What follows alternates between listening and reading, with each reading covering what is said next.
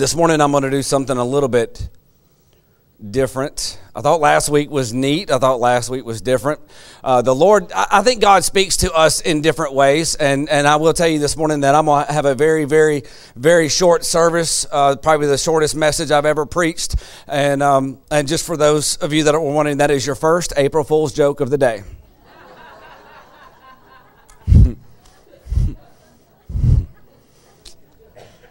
I thought you might appreciate that. For our visitors.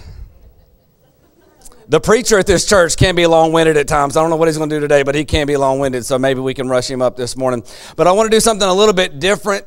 The Lord has given me kind of this image, and I brought it out in a message over the last few weeks, and I can see this. God has to speak to me in a visual way. I'm a visual thinker. I don't know if you're a visual thinker. I'm a visual thinker. So when you describe something to me, I visualize it.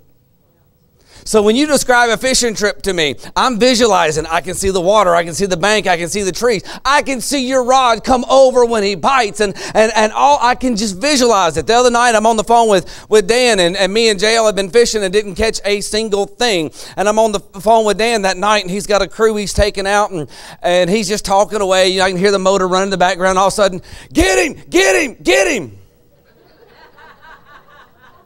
I had to repent for a moment. I can visualize it. When he said that, I saw this guy pull a bow back, the arrow leave the bow, go into the fish and begin to reel him in. I mean, I was visualizing this because I'm a visual thinker. Which, by the way, if you have surgery or some gross thing and you'd go to tell me,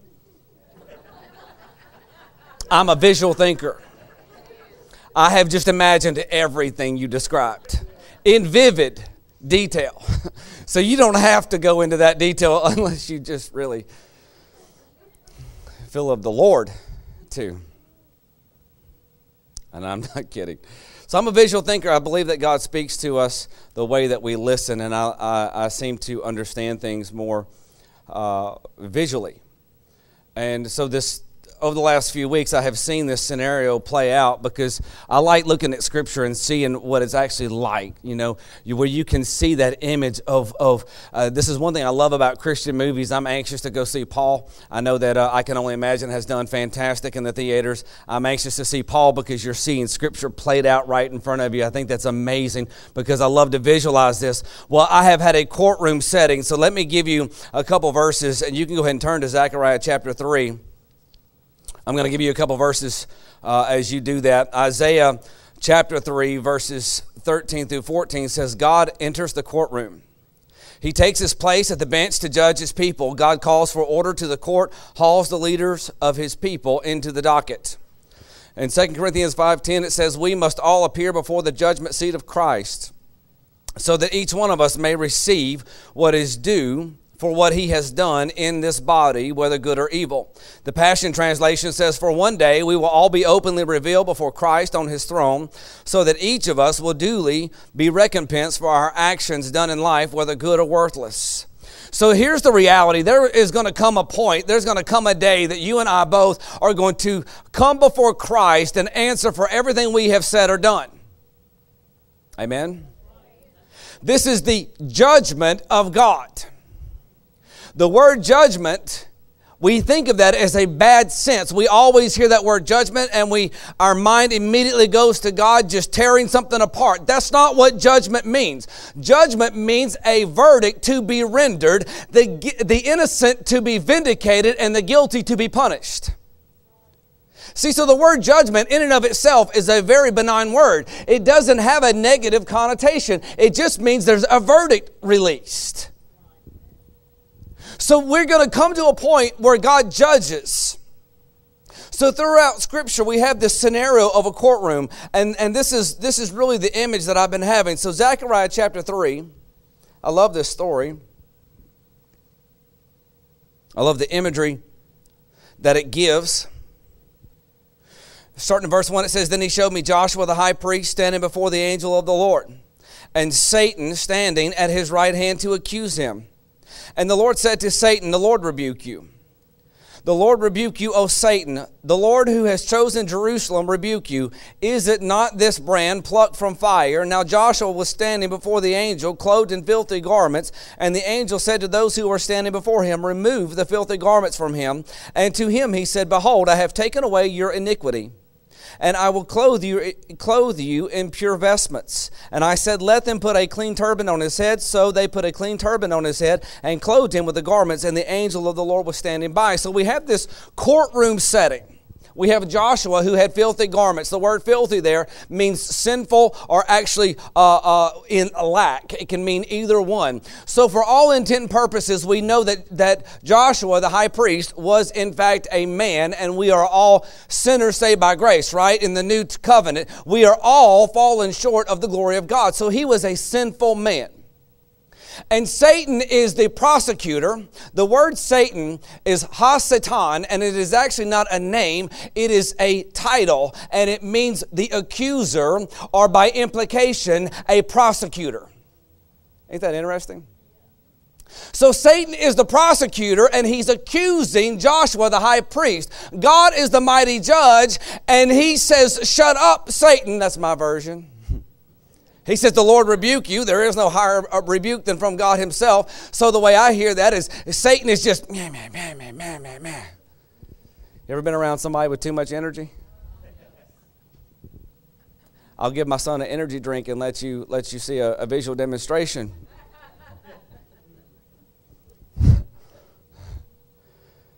So he's just nagging, just wah, wah, wah, and the Lord stops and says, shut up. Silence hits. And he looks at Joshua and he says, son, your clothes are filthy. And he looks at the angels. He says, get these filthy rags off of my servant and give him clean rags. How awesome is that? So I want this to be the foundation or the image as we go this morning, because I want to present to you a skit, a verbal skit. How about that? I'm going to lay it out in such a way that I hope that it invokes the visualization in yourself to see this play out in our own lives. 1 John 2:1 says, my little children, I am writing these things to you so that you may not sin. But if anyone does sin, we have an advocate with the Father, Jesus Christ, the righteous. Romans 8:34 says, Christ, Jesus, is at the right hand of God interceding for us. So in this example or this scenario in Zechariah, we have God the Father as the judge, right? And we have ha-satan as the prosecutor, and we have Joshua the high priest as the guilty in need of defending. But there's no defense attorney. There's no one to defend him. So God steps in and redeems him. Guess what? God is the same yesterday, today, and forever. He shows just as much mercy and grace in the Old Testament as he does in the New Testament, because his character never changed. The difference is, in the New Testament, we have an advocate. We have a defense. We have a sacrifice for you and for me that we did not have in the Old Covenant. The Old Covenant was depending on you or me to live up to a standard that made us measure up to the covenant of which we can't measure up to. Under the New Covenant, we have this sinless, perfect one who gave his life for us. And he is our advocate. The word advocate actually means parakletos. It means helper. It means comforter. By implication, defense attorney. This is pretty amazing to me. I've had this image in my head for a couple weeks, and I've really personally been able to pray this, because I can see this, because we come before the courts of the Lord, and I can see this, how this works, and it's just amazing to me.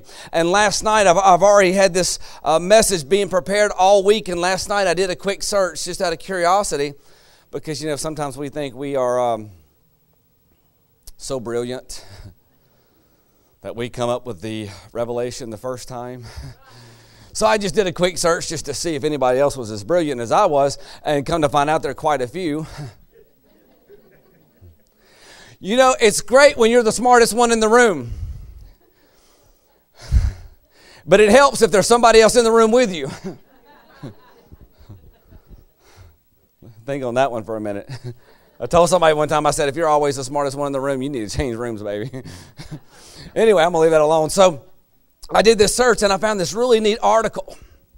And it was this guy explaining through the definitions, just like I just did, just like I've had all week, how Satan is the prosecutor and Jesus is the defense attorney. And I was thinking, wow, this is amazing. And this is a great article. And then at the end of it, he said, this is why I chose to become a defense attorney. And I was like, It was kind of a epiphany for me, because we think of defense attorneys as, well, not in a good light.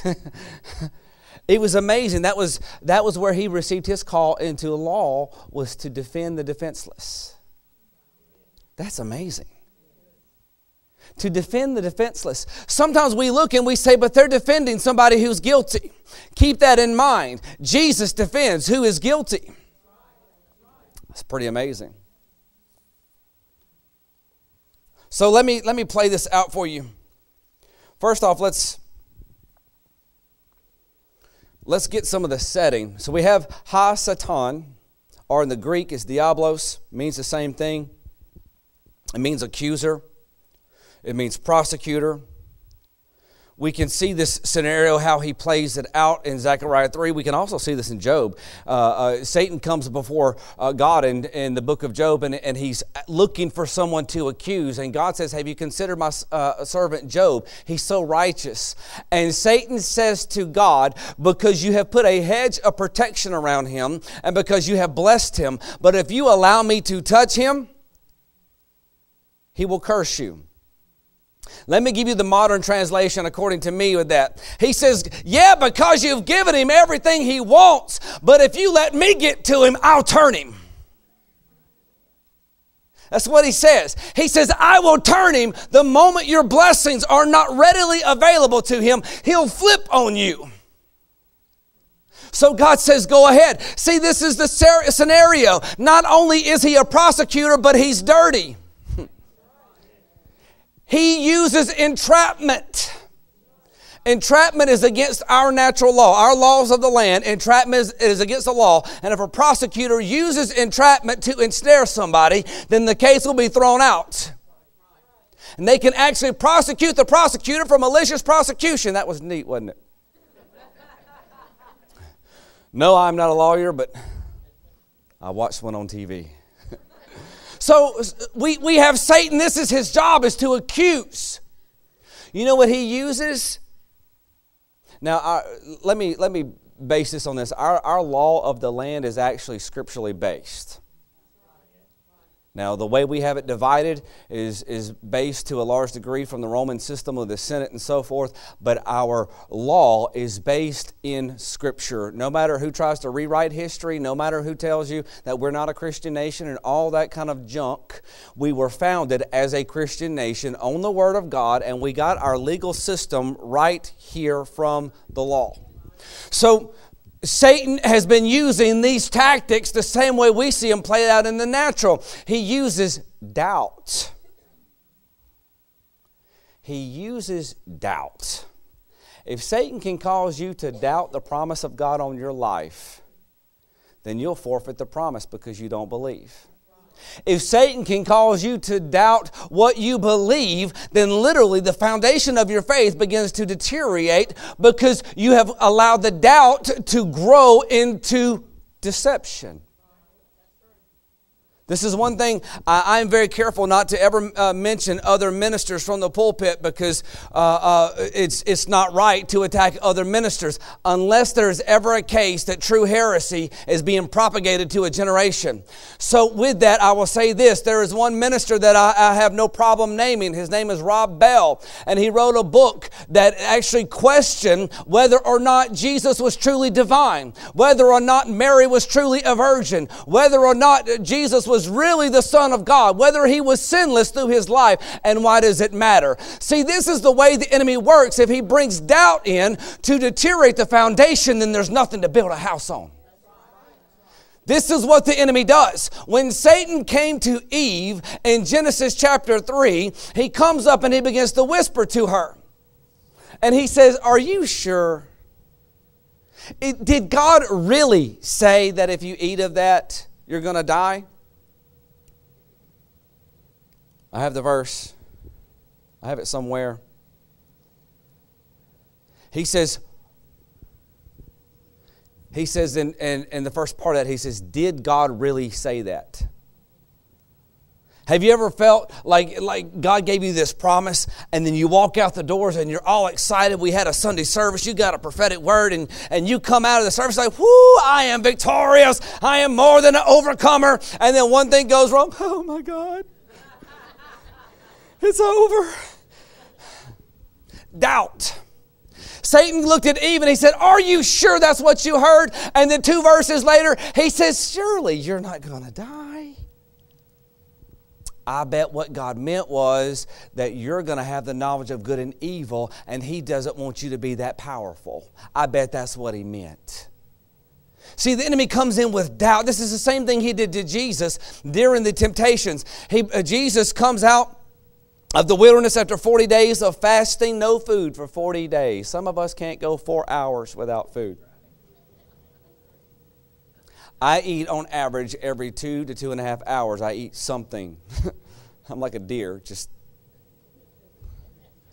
40 days without eating. He comes from the wilderness and Satan comes to tempt him. And he comes to him and he says, if you're really the Son of God, then look at that stone and command it to become bread. Now Jesus knew that He had the power and authority to do this. But the question was, if you are really the Son of God. Satan was trying to cause Jesus Himself to doubt who He was and what He was here to do. So how does Jesus respond? Don't you know the Word of God says that man does not live by bread alone, but by every word that proceeds from the mouth of God? And then He takes him up on the mountain. And He says, if you're really the Son of God, then throw yourself off and angels will catch you. Now I got to tell you, the first one would have been tempting. I would have been staring at that rock going,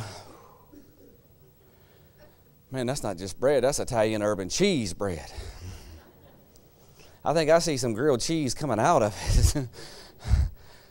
I'm a visual thinker. The throwing myself off the mountain, no temptation. No, sir. I think I could have passed that test. I'm not positive, but I think I could have passed that test. About the time I got to the edge and everything below the waist goes numb, I would have... No need to prove that to you. I'm confident. Had somebody tell me one time I'm not afraid of falling, I'm just afraid of landing. I'm a little nervous about both. So Jesus looks and He says, it is written, do not tempt the Lord your God. See, He had nothing to prove. He had no doubt in Him. He knew who He was and what He was sent to do. See, Jesus knew that when He's coming through the wilderness in that 40 days of fasting, He knows that He is about to launch a 3.5-year ministry that is going to culminate with the most gruesome, violent death He could succumb to. After service, we'll have a ministry sign-up list.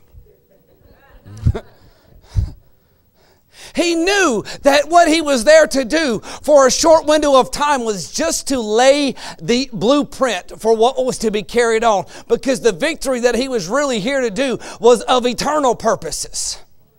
He understood that He was getting His credentials, because there was going to come a day that we were going to be in court and He had to get His credentials to be our defense attorney. So He had this 3.5-year season to get His credentials. That's pretty cool. So we have Satan that just tries to bring in doubt. And then we have God, who is the judge in this scenario. The word judge, again, means simply to pronounce a sentence. It is to vindicate or to punish, depending on the circumstances. We have us, the sinners, in need of a parakletos, in need of an advocate, and we have Jesus, our legal advocate. And when Jesus, we actually celebrate today the culmination of Passion Week. And if you've ever really studied Passion Week, I think that I could probably preach 6 to 8 weeks on Passion Week. So I'm gonna try my best to stay focused so that we are not here through a night service. But the Passion Week starts off on Palm Sunday when Jesus comes riding into the city on a donkey.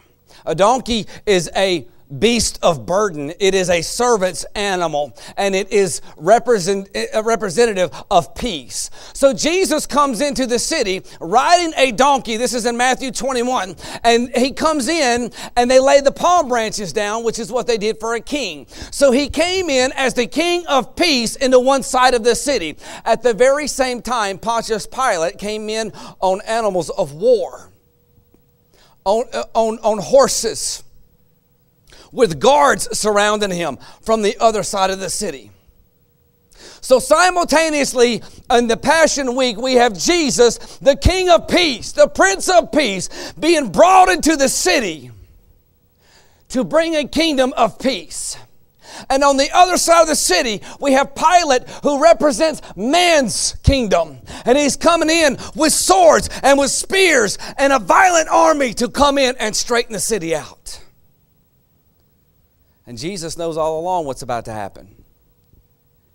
He's got a week to cram in all of this stuff into 7 short days. He's got to get his disciples ready to be apostles. Now, with some of them, he may have had some confidence, but he was dealing with Peter. I think Jesus may have been a little concerned for a moment. He even told him, he said, Peter, well, one time he said, this is what's going to happen to me. And Peter says, I won't let it happen to you. He says, get behind me, Satan. You don't know what spirit you're of. If I told half y'all that, y'all leave the church. Preacher said I was the devil. A little while later, he says, Satan has sought to sift you. But I'm praying for you. And when you return, strengthen your brothers. And Peter, I wouldn't do that. And he says, surely you will. By the time the rooster crows, you will have denied me 3 times. That's what Jesus had to get ready. His last week, he had to get Peter ready to be an apostle. He had to get the people ready to understand that after it happened, they could look in hindsight and see how his word was fulfilled. He had to give a last warning to the church, to the Pharisees, to the religious. He had to clean his house. I love the story when Jesus comes into the temple and they're abusing his house. He flips over the tables of the money changers and he takes a whip and he drives them out of the church.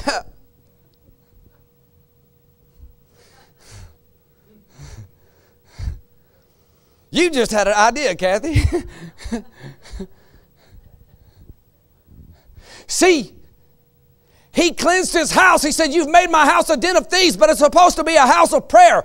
All this last week, he was establishing his kingdom, and he threw off all the restraints. He said, I've got to hurry and get this done. And then he comes to the last little bit, and he sits down to eat with all his disciples, and he says, somebody's going to betray me. And they say, well, who is it? And he says, the same one that dips in this cup.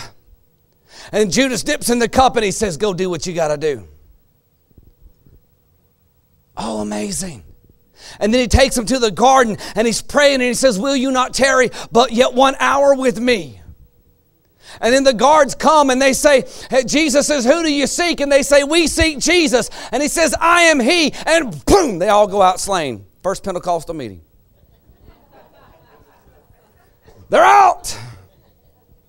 And then when they get back up, and they didn't have catchers either, by the way. When they get back up, they come forward. Peter, the man of the hour, takes out his sword. Is that not one of the best parts of Scripture? I'm sorry. I heard Perry Stone the other day say, I love people, but there's been a few times I've just asked God to take care of them. I'm going to leave that alone. And then Jesus looks at Peter and says, what are you doing? He picks up the ear, heals the guy. That was... Can you imagine the viewpoint from that soldier? Do I arrest him? Do I worship him? Do I just run? I think I'm going to retire. And then they arrest him. And they take him They beat him, they flog him, they spit on him. They make this crown of thorns, has these huge spikes for thorns, and they press it down in his head until it's piercing into him. They mock him. They call him every name in the book. They mock who he is. They actually put the King of the Jews on the cross as a sign of mockery, having no idea the irony that they were actually proclaiming the truth. They took a whip that had bones in it, and they would whip him, and the bones would go into the flesh and would rip out hooks of meat out of his back. You say that's a little graphic. This is some of the problem with the church today. We decided to take out the graphic parts because they're offensive. That's why my background is red, because it's the blood of Jesus. You can't take the blood out. If you take the blood out, you might as well take it all out. They beat him. They abused him. They mocked him. They hurt him. And then they made him carry his cross all the way up the hill.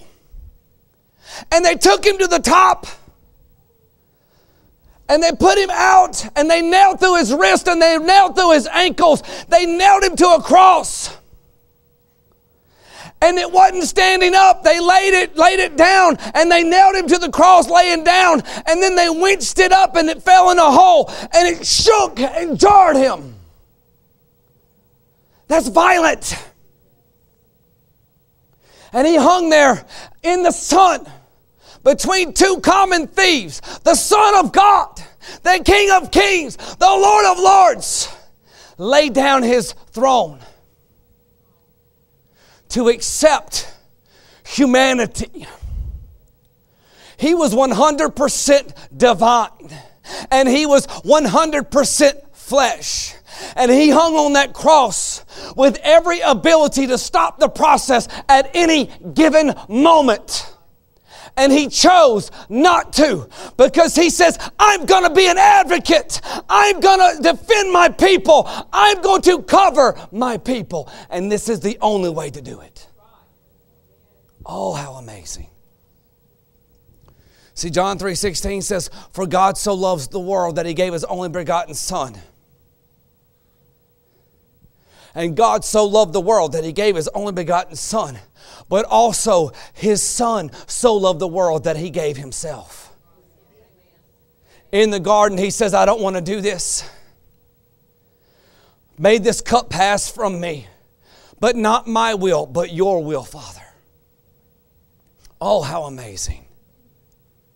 So now we have who Satan is. We have who Jesus is. We have who God is. And we have who we are. So let's talk about our day in court. I'm going to get to the message in a minute. I'm kidding. For one moment, visualize this court. You've watched the court systems play out on TV, movies. Some of you have been in those rooms. I've been in those rooms. I've watched. I've been a part of proceedings. No, I wasn't charged. Don't look at me like that. So we have this beautiful, majestic court. This is not the Supreme Court. This is the greatest court. This is the court of heaven. So it makes the Supreme Court look small. And we don't have 9 judges. We have God as the one judge, right? So we're in this courtroom. And on this side of the room, if I'm standing looking out from the judge's place, on this side of the room we have a table, which I didn't put these here for that purpose, but it goes good for example. We have a table on this side. This is the defense's table. And in the defeat of the defendant, in the seat of the defendant, is you. I'll use me for my example. You use yourself. And you look around the room and you see this angelic host filling the courtroom to see what happens today. And then in walks this person, and he's got this huge briefcase, and he walks down the aisle and he comes to the prosecution's table, and he puts his briefcase on the table and he opens it up, and he has a stack of files. And each file is filled thick with papers. So he takes out one file after another file after another file. And occasionally he'll look up at you and go,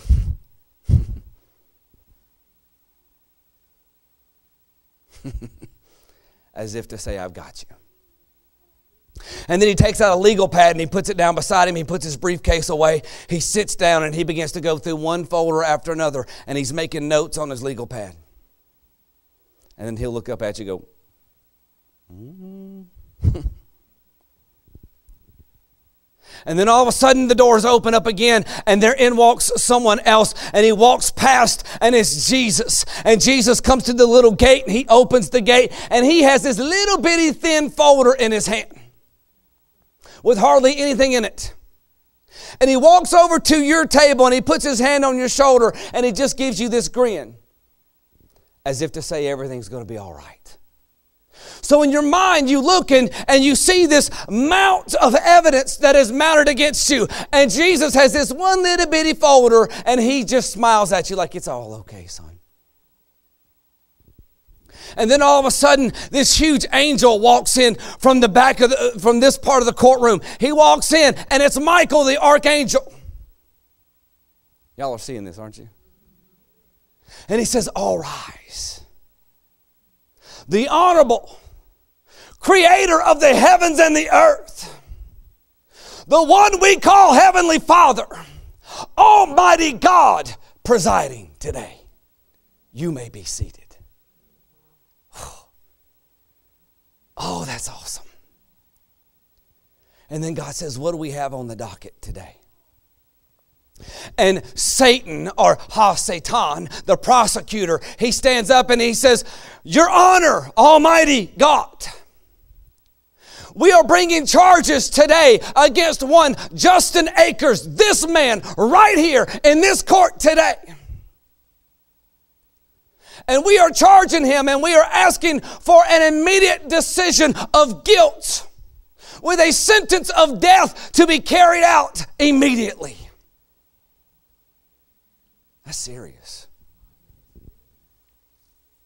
So you hear the words ring out and it is the terror, the reality that you're sitting in the seat of the judge. And then he begins to list the charges. Your Honor, on such and such day, Justin, that man right here in this court, did such and such, and such and such, and such and such. Some of y'all's list is going to be longer than others.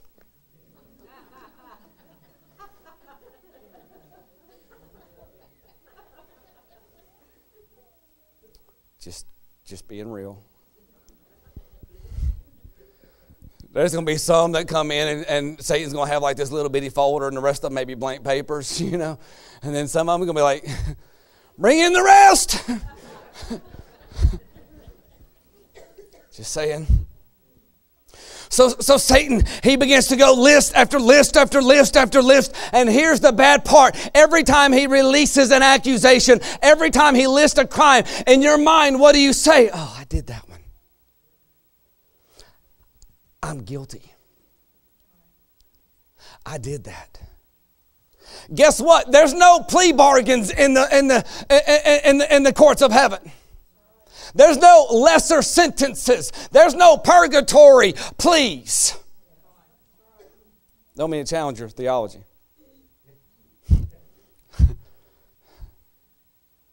It doesn't work like that in the courts of heaven. It's an innocent or a guilty. So as he releases these words, you know you are guilty. And it's like brick after brick, weight after weight falling on you. And then he says, Your Honor, this concludes the long list of charges against Mr. Akers. So we move for an immediate decision and an immediate sentencing. And Jesus looks up and he says, Objection, Father. God looks and says, on what grounds? So Jesus stands up and he walks to the middle of the court and he says, Oh, Father, we do not deny that these crimes have been committed. As a matter of fact, we don't deny that Justin Akers committed these crimes. Matter of fact, we are here to confirm the accuracy of the charges that have been levied against him this day.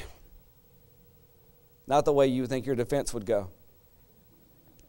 He says, however, Your Honor, we must move for an immediate dismissal, the dropping of all charges, and the restitution of everything that was lost, because this Justin Akers is not the Justin Akers that committed these crimes.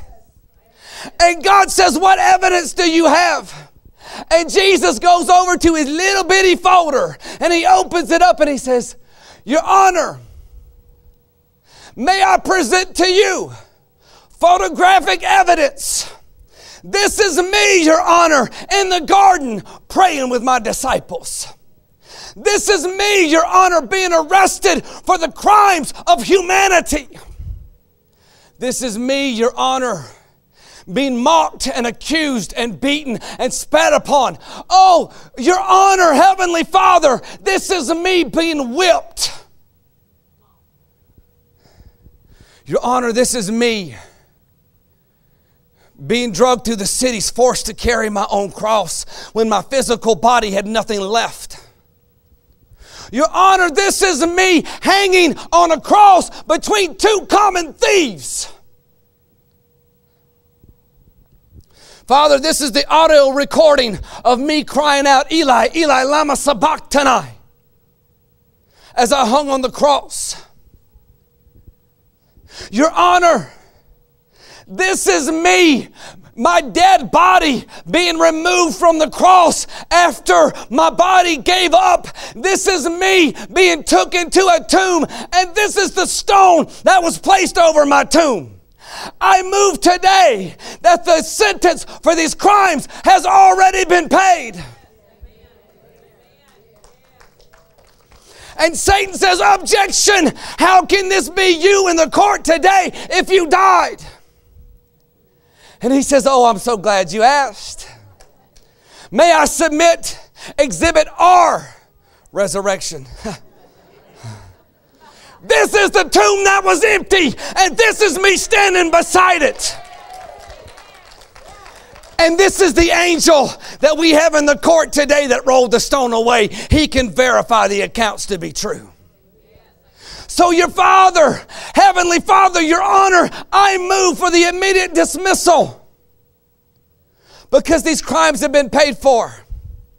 But God, I have more evidence, because here's a photo of Justin. Well, defense attorney, why is it all red? Because he's under my blood. So, Your Honor, today we don't plead the Fifth Amendment. We don't plead the Second Amendment. We don't plead the First Amendment. We plead a blood covenant. And I say today that this man, we got the DNA results back, and the DNA collected from the crime scenes does not match the DNA of this man in the court today. Because he has a new DNA. He has a new mind in Christ. He is a new creation, and the old man is dead. Ooh, ooh, ooh. It's not over. And then God takes his gavel, because the angels are erupting in praise, and Satan is screaming in defeat. And God takes his gavel and he beats the desk and he says, order, order in my court. And he says, this case is dismissed. All charges are dropped immediately. And there will be a full restitution paid in double. That's what Exodus says. That's what Leviticus says. That's what Jeremiah says. That's what Job says. That's what Isaiah says. Paid in double, full restitution for what has been lost or confiscated because of this malicious prosecution. Ooh. Ooh. See, we have an advocate with the Father. But the story's not over. But my throat was. Jesus comes over because you're still in a state of shock. He comes over and he puts his hand on your shoulder and he sits down beside you. And he smiles. He says, I told you everything was okay. He said, but I want you to understand some things. You've been forgiven in this court today. But I'm going to give you a badge. Because see, the judge comes out in the courtroom and he will say things to the public. But in his private chambers, he carries on conversations that he doesn't have in public. So I'm going to give you a badge that you can go under my name and my authority into the chambers of the judge. And you can have one-on-one conversations. Is that not what Scripture says? When Jesus was on the cross, the ground began to shake and the clouds began to swirl and the veil in the temple was rent. So Jesus says you now have access to the judge at any time you want. Ooh. And he says that's not all. He says we have a court-appointed advocate. And his name is Holy Spirit. And he's not just going to be with you. He's going to reside inside of you. So when you are weak, he will be strength to your mortal body and to your spiritual being. Romans 8. He says, when you are weak, he will give you strength. And then he says, oh, but Justin, not only have you been sinful, but son, you have a sin nature. I didn't come to pay the price just for the forgiveness of your sins. I came to give you liberty from the sin nature. So the Holy Spirit is going to quicken you, and he will give you the strength to overcome what you cannot overcome. And then all of a sudden, Jesus looks up at the bailiff and he says, bailiff, take these shackles off. This man is innocent. And he looks at you and he says, from now on, you don't have to be bound in shackles and chains. You are a free man. You are a free woman. Oh, how awesome.